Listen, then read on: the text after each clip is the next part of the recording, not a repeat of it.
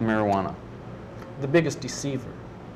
In what sense? Well, when you take the other type of psychedelics, you're pretty well aware they're powerful and they're going to make an action right away. And so you're leery and you're watching.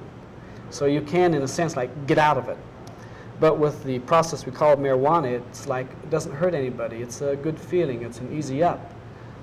But to me, that's the deceiver, because then you stop watching. You let your level of awareness drop.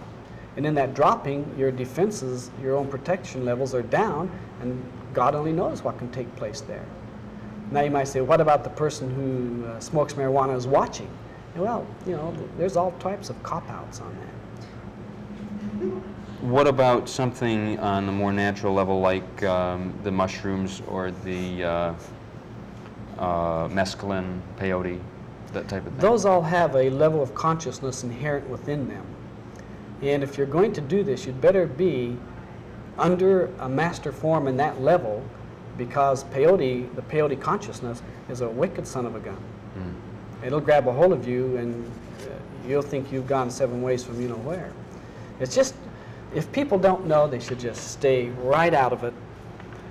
Maybe in 100 years, we will know all the scientific things involved in it, and there may be clinics set up where people can have that guarded exposure to it, where they can come out as a result feeling better and better able to give to society and to their own spiritual well-being. But these things have very little to do with spirit. Spirit must be measured with spirit, and the physical with the physical, and the psychic with the psychic, and mushrooms with mushrooms. That doesn't leave much room for more discussion, does it? No, it doesn't, not on that. Oh, okay.